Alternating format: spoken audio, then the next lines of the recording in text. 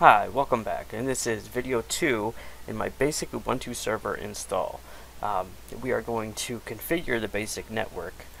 So we are going to set a static IP, we are going to disable IP version 6, we are going to set up a host name, fully qualified domain name, and set up UFW.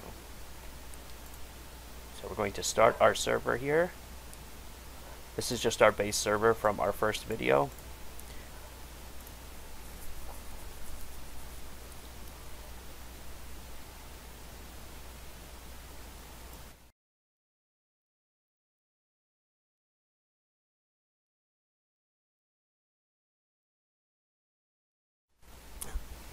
Here we are at the login. We log in with the user and password that we created.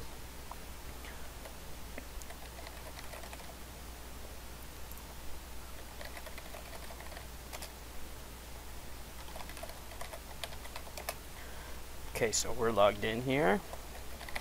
Clear the screen so you can see what I'm doing here. Okay, so first we're going to configure a static IP4 address.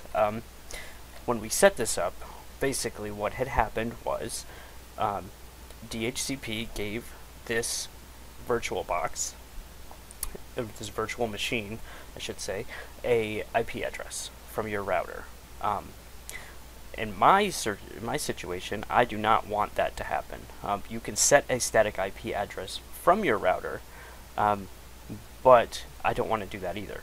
I want this server to be a DHCP server and a DNS server. So, in that regards, I cannot have the router addressing any devices on the network. So, what I'm going to do is I'm going to set a static IP, and this should be fairly straightforward. Okay, there we go. This should be fairly straightforward. The command is sudo nano etc network slash interfaces. Okay, so we open this up. Our sudo password is our password for our user, and here you can see our network configuration file. Okay, so we see here, this is our loopback. This is what we want here: primary network interface, auto iFace. So interface, and there's our interface. They changed this from ETH0 or ETH1 to now read as some weird crazy thing. It had been like this in other distributions, and specifically Debian, for a little while. So we are going to change DHCP to static. And then, now that it's static, we have to actually give it an address and tell it what it needs to know so it can reach the outside world. So we're going to tell it, we're going to put down here address and 192.168.1.2. In my situation, I use .2. Since the router is .1, this is going to be my DNS server, my DHCP server, so I leave it as a lower IP address. I reserve 192.168.1.1 to 1.9 for any of my network appliances, servers and closed circuit television DVRs, any kind of file server or anything like that. I leave in that small range. It's easier to remember 1 through 9 if you need to, but in this case, since we're setting up a FQDN, fully qualified domain name, you can actually get to these servers by using their fully qualified domain addresses once we have DNS set up. So first thing is first, address.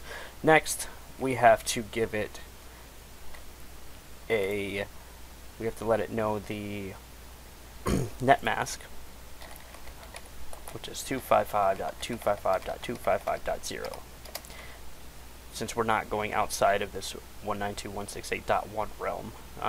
So basically, netmask tells us that any address between 192.168.1.0 to 1.255 is reachable by any of these. Those are the only addressable spaces, and netmask makes that possible. So our network is 192.168.1.0 because that's where our network starts. Our broadcast, 192.168.1.255. That's our broadcast address. Our gateway is our router address, 192.168.1.1. And down here, I'm going to add DNS name servers. For now, I'm just going to use the router as a DNS name server, and then I will switch this in a future video. So DNS name servers 168.1.1. So, whoops, 168. So we're going to use that as our DNS name server. Name servers. Spelled it wrong there. And we're going to DNS search example.com. That's going to be the domain name that I'm going to be using here as an example. You can pretty much use whatever you want as long as you're not trying to be on the outside and you don't actually own the domain. If this is just going to be your internal network, you can use whatever .com, .lan, any top-level domain name or any .whatever. You could even use example.lan, example.net, .org, .tl, whatever. Just as long as it's not going to be outside of your network. Because obviously it's not going to resolve outside of your network. So it's Control X to exit, yes to save, enter. And we will clear this. And then our next step is to remove disable IP version 6. So how we're going to do this is we're going to echo. We're going to add a few lines to our syscontrol.config. So that is in sudo nano etc sys. If you push tab here, it'll give you the options. ctl.conf. So here we are, and I'm pretty sure I already added these to this one. Yes, I did, right here at the bottom, where it says right here .NET IPv6 config all disable, all default .disable, and LO disable IPv6. So these, and they all have at the end, as you can see, equal 1. These lines basically make it so IP version 6 is disabled. I'm not going to be using IP version 6. Maybe in the future when it's more widely available and it's actually being used for my network connection, but it is not at the moment. So I just disable it. There's save and exit after you've added those 3 lines. And then we are going to next set our host name. So sudo nano /etc hosts localhost right here. We're going to put our, since our host name is Venus at the moment, which yours is probably whatever you set it up to be. Now we are going to add our top level domain to it. So venus.example.com, and then over here space over Venus. So it's going to resolve as both of those. We also have to do the same thing for its actual IP address.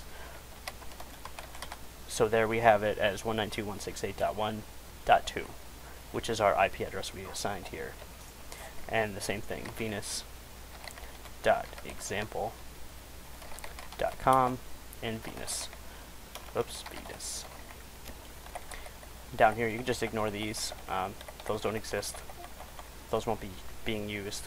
But basically here, you can. This is basically like a dumb DNS.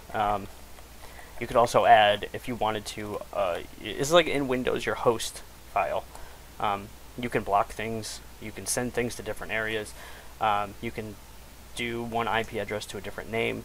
So, for example, my router is 192.168.1.1. I can actually make that resolve as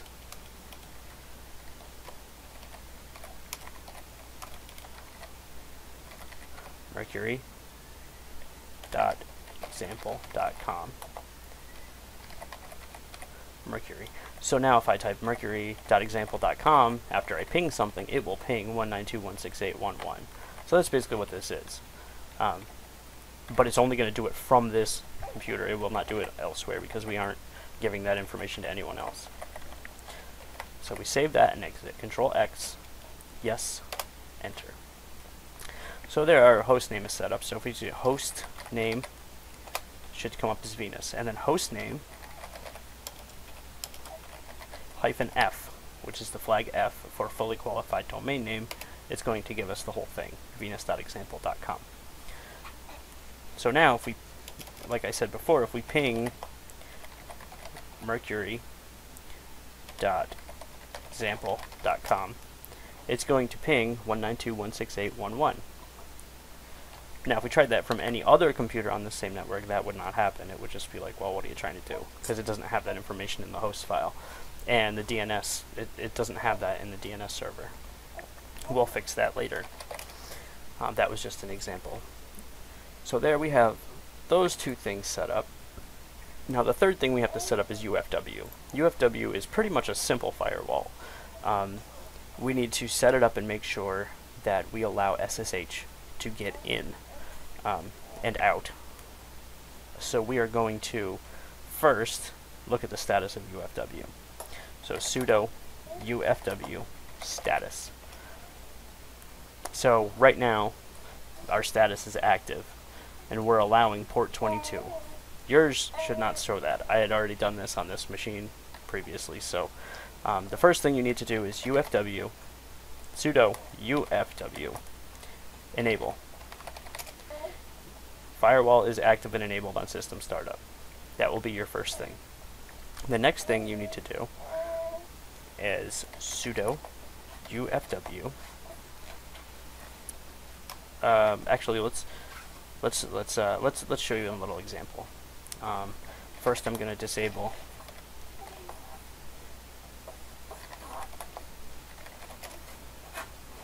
So now we're going to sudo UFW status, and ours should look both the same now. Nope, guess, yeah. So we're denying port 22 at this point. Let me remove SSH. Oh, that's not how we do it. Deny, allow, reject, limit, delete.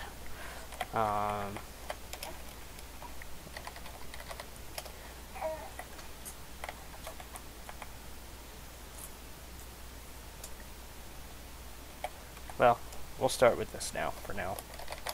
So, we're going to try to get in with PuTTY, just to give you an example of how UFW works. 192.168.1.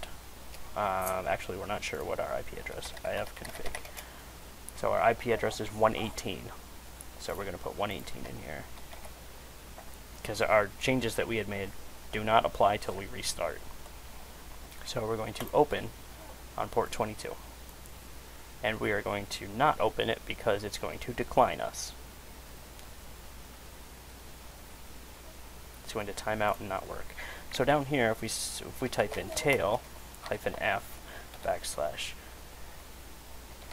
/ var log ufw.log, it's going to tell us down here UFW block. UFW block. So it's blocking us from trying to get in. As you can see, window, do. So you can see down here. Oh, forgot about that whole thing. So let's try this again, and we'll watch our log as we do this. So open this up. 1092.168.1.118, port 22. Open. It should pop up down here that it's blocking us.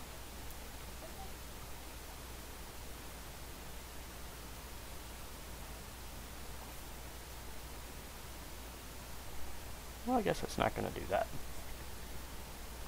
But it is blocking us. That's what's blocking us. So let's exit this here. Clear the screen. And then we are going to sudo UFW allow SSH. Now I want you to put this in there as well. This will allow SSH. So sudo ufw status should now say port 22 allow from anywhere. Now we can make this so it only allows it from certain IP addresses, but we're not going to do that. It's not open to the outside world because our router is in the way.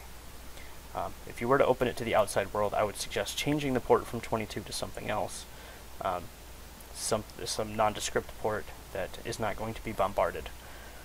So we open up PuTTY here, and now 168.1.118, and we hit open, and it lets us log in. It's letting us log in now, since we're allowing that. So that's how UFW works, and it's pretty simple. If you want it, and say we installed Apache, and we want to allow HTTP or HTTPS or FTP, that's all we need to do. It knows the port numbers, and it'll allow them. UFW is fairly straightforward. You can also add arguments, and you can add it. Like I said, you can disable from IPs. You can only allow one IP, another IP, or a group of IPs even, or no IPs outside of this range is a better way to state that. So let's restart and make sure all of our networking is working. So sudo reboot, and this will restart our machine. There's our grub bootloader, and we're on our way back in.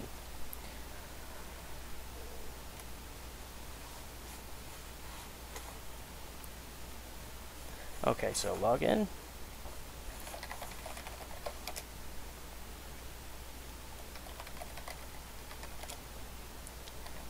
Clear the screen. Okay, so ifconfig. This should show us our configuration. So ENPOS3, that is our Ethernet. As you can see up there, link encapsulation is Ethernet. Hardware address is our MAC address. iNet address 192.168.1.2. That's perfect. That's exactly what we wanted. Okay, so now let's make sure we can get outside of our network, so that if we need to do anything, we can get out there. So ping www.google.com. And now we're pinging Google, as you can see, and we are accessing the outside. We can also make sure we can access the inside. There's one millisecond. And that's it for now. Join back for part 3, where we will be installing the DHCP server and the DNS server. That one's going to be a little bit long, but it's definitely worth it. Alright, thanks for watching. Bye-bye.